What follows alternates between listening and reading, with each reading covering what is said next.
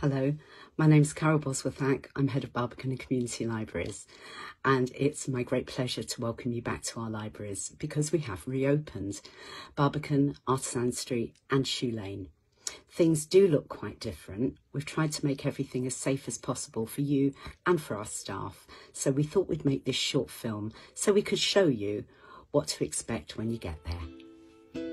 Please come to the Silk Street entrance of the Barbican Centre when visiting the library. The staff there will direct you to the library. We are maintaining 2 metre social distancing at all our libraries.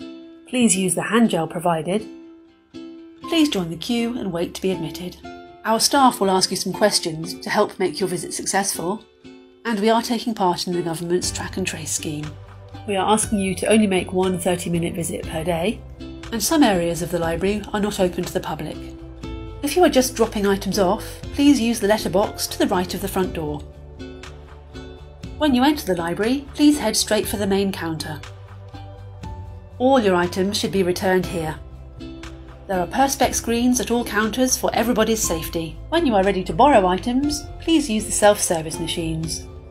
If you are borrowing stock from the main library or the children's library, please queue along the balcony. Staff will be there to offer help if you need it. There is limited access to IT stations. If you visit the music library, please keep to the left on the stairs and follow the one-way system.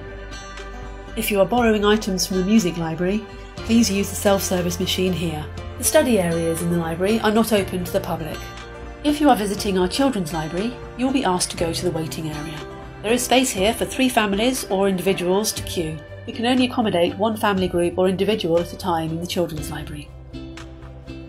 We won't be running any activities in either the children's library or the adults library.